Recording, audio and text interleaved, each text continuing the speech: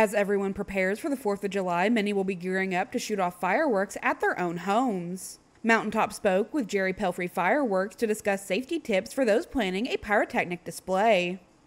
You always want to make sure you buy your fireworks from a licensed, legal distributor.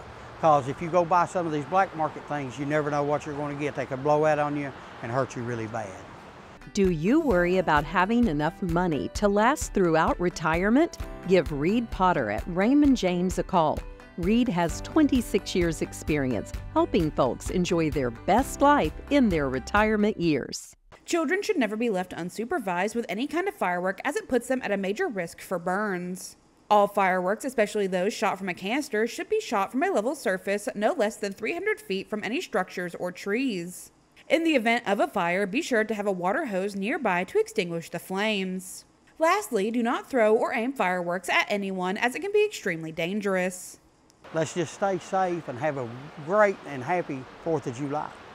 Everyone wants to have a fun 4th of July, but nobody wants to spend it in the emergency room. For Mountaintop News, I'm Kelsey Fidel.